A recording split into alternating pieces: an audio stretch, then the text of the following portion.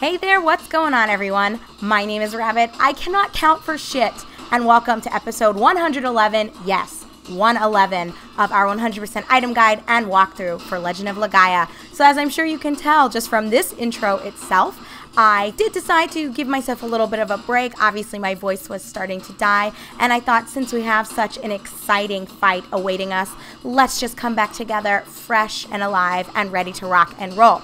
So as for the specific note, and I guess you could say a joke that I am making, I stated at the opening of our last episode, and I caught this while I was editing, that was episode 109 when it actually was episode 110. So my apologies for those of you who just kind of marathon these and maybe felt confused or like you had missed an episode. No, it was just two 109s in a row because last episode was 110 and I don't know why I thought 109. That doesn't even sound right, but nevertheless, this is 111. And in our previous episode, we began making our way through Seru-kai. Specifically, according to the save anyway, we are in the Nawaru Valley. The name sounds familiar, but I don't know where it was mentioned, that title or that area before, but all we do know is that we are tasked with trying to stop Songi from sapping the energy and life out of the great Genesis tree, almost called it Genesis tree, which would be absolutely awful because it would result in our Rasaru dying. So that is where we left off, specifically as I go ahead and cue our round of spiriting, just to give you a quick recap of what to expect for this fight with Songi. You're looking at this asshole having about 48,000 HP. So that's, it's not super duper high. I think it's a manageable amount. What really is the problem here is that Songi can deal anywhere from like 1,500 to 2,000 HP with each of his attacks. And I apologize if you guys hear in the background any weird sounds.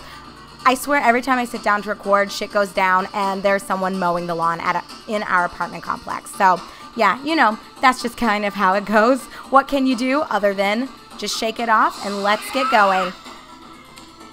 So like I said, Songi can deal anywhere from 1,800 to 2,000 HP of damage with each of his attacks. So he absolutely is going to pack a wallop. I mean, you're going to get to see it kind of here. Even with spiriting, he's already at about 900. Yeah, there we go.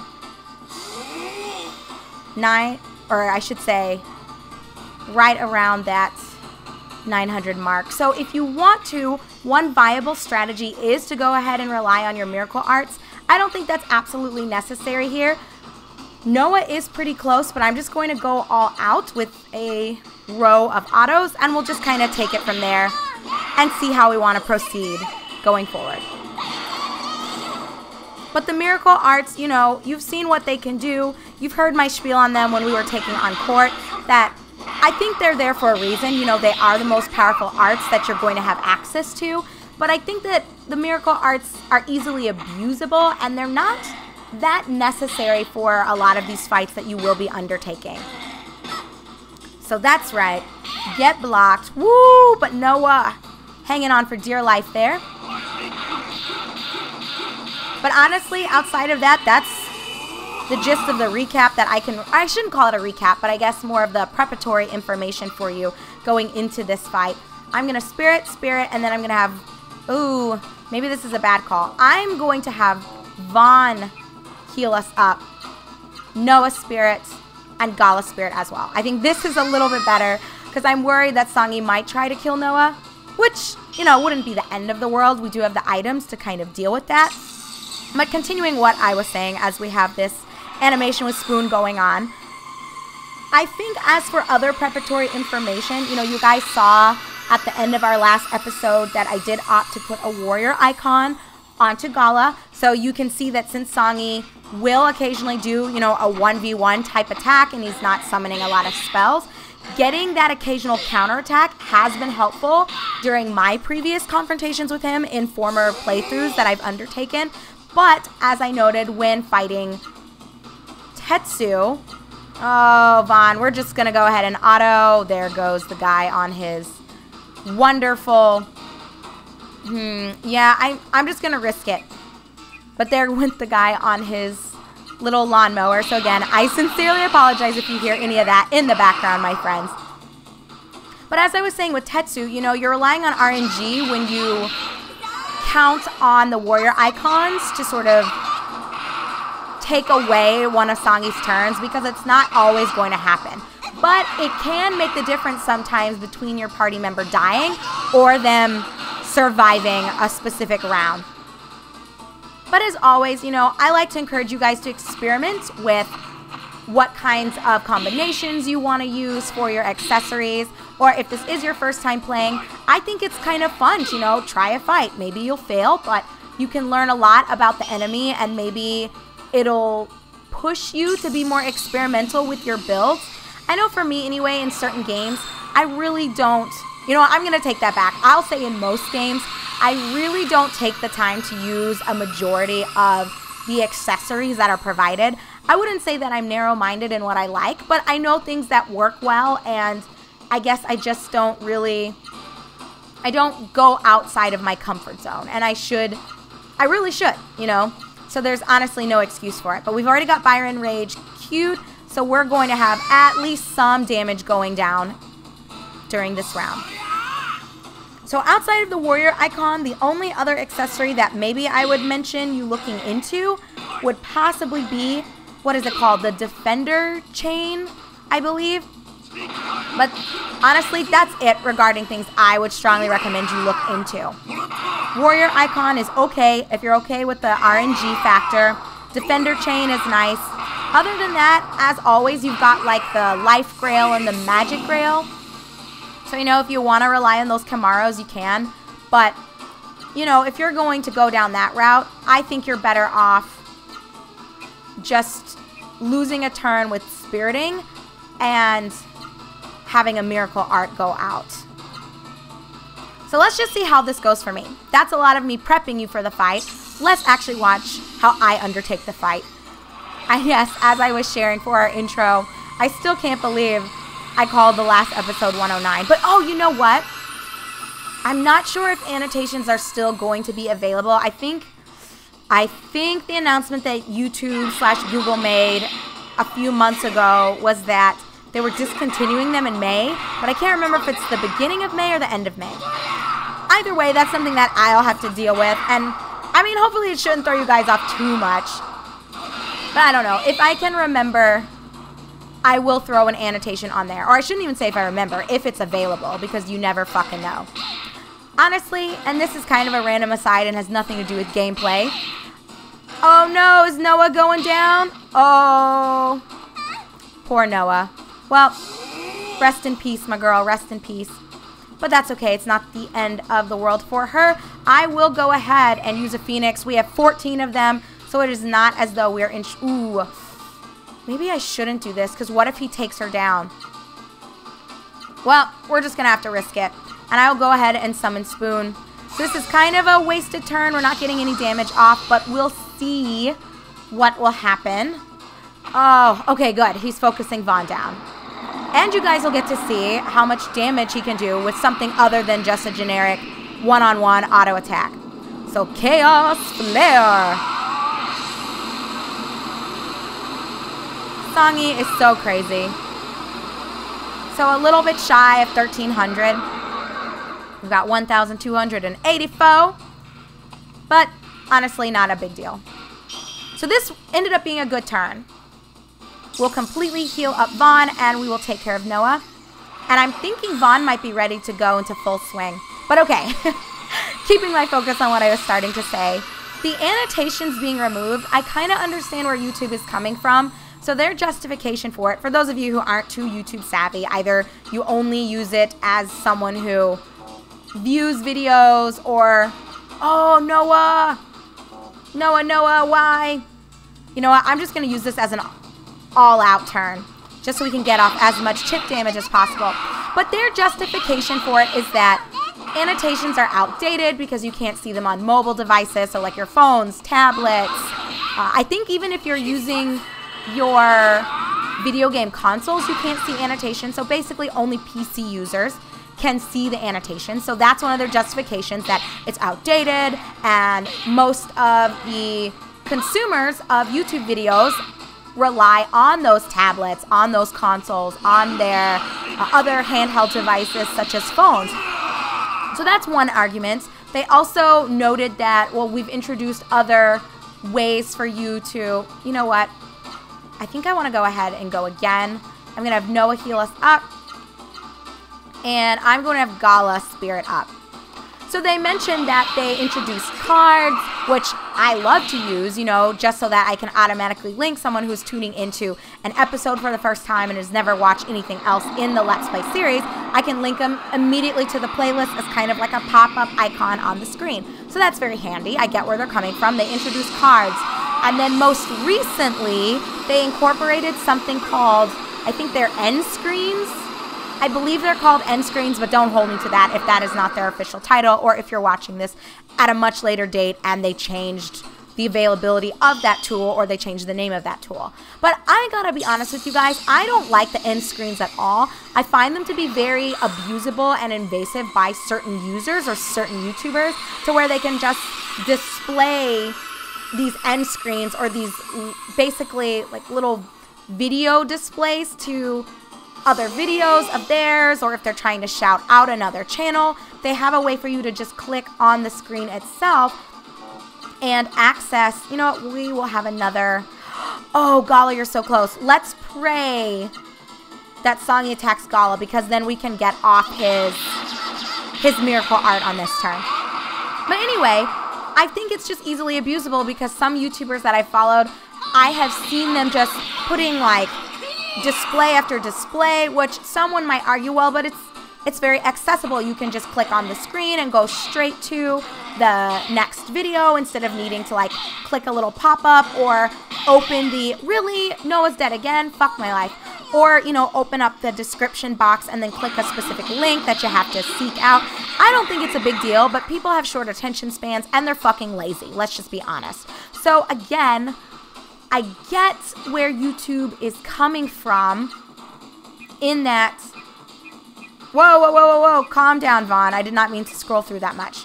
I get where YouTube is coming from in that for them, annotations truly were introduced during a different time when most consumers were relying on PCs, and, you know, maybe like watch times were a little bit higher and user interaction was a bit higher regarding what people were opening up and what people were clicking on, and that's just not the case anymore.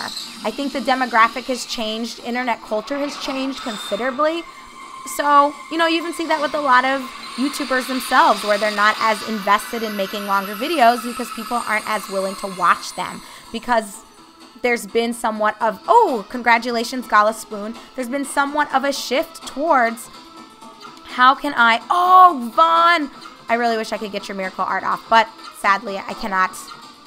But what we can do is just have this be an all-out offense from everyone in our party, regardless of whether the bar is at max capacity. We'll make do. But like, I get it that there's been a shift where people want more of that instant gratification. You know, they're watching YouTube videos while they're taking a shit and they only have 5 minutes to spare. They're not trying to be there for 25 minutes watching your Let's Play. I completely get where they're coming from, but I still think that they could do more with annotations to make them compatible on mobiles, or just leave them as they are. Why would you remove a feature? Even if people aren't using them as much, they still have some value. And woo, we saw Genocidal Cannon, which did pack a wallop, so I will have Noah heal us immediately in our upcoming round, or upcoming sets of turns. But I just think it sucks because they're still leaving up old annotations, so they're not removing any that, you know, if you are a content creator, you opted to utilize just to convey something like what I was mentioning, how I accidentally stated in our last episode that it was episode 109 instead of, oh, do I want to? Yeah, I'm just going to go ahead and do it. I stated that it was episode 109 when it was actually 110. Like, I get it that they're going to leave the old ones up, and that's great, because that's kind of how people were using them in the past, or just if they had a little note that they wanted to add in and they didn't catch it or think about it until after they edited the video, or they just didn't think it was important enough to add in with an edit itself. I don't know the reasoning why someone would opt to always use an annotation, but there are a variety of circumstances where I think they're more valuable than the cards or than the end screens. Something else I think people aren't factoring in. Oh, do I want to have Noah go? No, I'm going to have her go ahead and Spirit. And we'll have 2 Miracle Arts go down. So I like that we're kind of weaving between an occasional Miracle Art and then seeing some variation with the auto. So that's how I like to utilize the Miracle Arts. Just to bring it back full circle to something I said earlier about why I don't like to use them too frequently. But something that I think people don't think about with the annotations is that you actually, as a viewer, can somewhat disable them by taking off, you know, the ability for annotations and things to kind of pop up. So you can remove certain displays, but guess what, you guys? End screens aren't one of them. You have no control over that. The end screens will pop up if the content creator wants them to pop up and where they want them to pop up on the screen. So if they decide to be assholes and have these invasive, obnoxious, like 4 little boxes over the content, they can fucking do that. Granted, you know, it's within a very narrow range, like the end of the video, but what if you have something you want to promote or just mention in the middle of the video? Like, I don't know. I guess I'm just kind of split.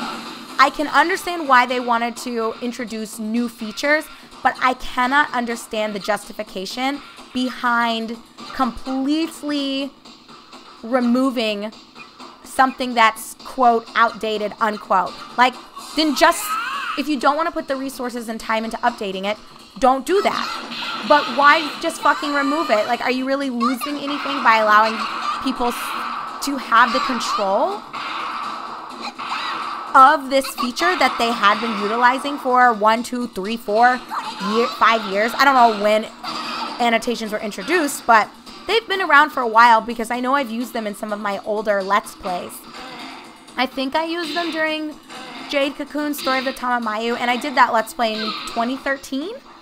So you can kind of see where I'm coming from, how I just think, great, let's move towards the cards, which I find incredibly handy, and I use them in pretty much every single video. I'm still going back and updating some older Let's Plays to have that card insert in the first like 10-20 seconds so that people can just effortlessly click on over to my playlist if they like what they see, if they're tuning in a little bit later. You know what, whatever, we're just gonna go all out here. I think we want to get off as much damage as possible because he's getting low and has been falling over for a little while now. So I love the cards, and I'm glad that they're putting more eggs in that basket. I'm not a huge fan of the end screen, though. And I think to suggest that having access to cards and end screens completely removes the value of the annotations, I think that's silly. Honestly, I do. And I think it's a little bit naive. And I think it's unfair on the viewer's behalf because you don't have as much control over what displays anymore, and you have to just fucking sort of deal with it. If someone decides to be a dick and have a bunch of those end screen shits all up on display on the screen. Anyway, end of that rant. Just thought I would insert my opinion. I've seen a couple of people talking about it on Reddit. Like, obviously Reddit is not a good indicator of what the masses feel about certain features, but it seems like a lot of people support, I guess, I wouldn't say support in that they want annotations removed, but they're okay, I guess, just to use a very neutral, overused term, with the decision, and I am just not okay with it. But I have no choice but to be okay with it because it is what it is.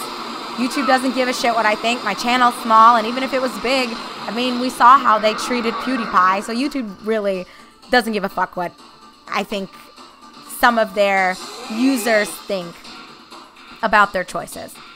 So they definitely aren't going to give a flying fuck. Oh my god, we're not going to be able to make anything happen there. Oh, Gala is so close. So if he can just hit him, we can get another Miracle Art off there. It probably won't, as is my luck. And we haven't seen this fucking warrior icon do anything, have we? I don't think Gala's gotten one counterattack off. Granted, I don't think Songi has attempted to attack him when Gala was planning to attack. back. Oh! Well, there we go. Looks like we will be seeing a miracle art, and I was just talking shit about how the randomness usually isn't in my favor. But I'm wrong in this case. We should be rapidly approaching the conclusion of this fight, though. I would be surprised if he has more than 10,000 HP remaining. I haven't been calculating it because I've been talking. You guys know how it goes with me. Especially when these fights are fairly straightforward and I, gave you the expectation of what this will be and how things will unfold in the first, 3-4 minutes of the episode. I think it's alright for me to sort of just tune out and let everything be as it's gonna be. You know what? I don't know. Maybe I should heal up Gala. I think I will go ahead and have Vaughn do that. I'm going to have Noah auto, and we'll just have Gala auto as well, because I'm not sure what song he's going to do. But he's driving. Oh, never mind. That was what we needed. Oh, Gala, I know your pain. I think he said songy. If someone could verify, maybe he said something in Japanese, but it sounded like he was expressing somewhat of pain, yet also power in the fact that he was triumphant over this frenemy, I suppose, is the best way to describe the relationship Gala and Songy have had for the last several years of their lives. But anyway, since the fight ended up taking a little bit over 20 minutes, I'm going to go ahead and part ways with you all here. I look forward to seeing you in our upcoming episode where we will allow Songy the opportunity to maybe finally apologize, but I think we can all expect he's just going to be salty and bitter because he got his ass kicked. We'll just have to wait and find out. So thanks for watching, everyone. I'm your host, Rabbit, and this is my 100% item guide and walkthrough for Legend of Legaia. I will see you all very shortly.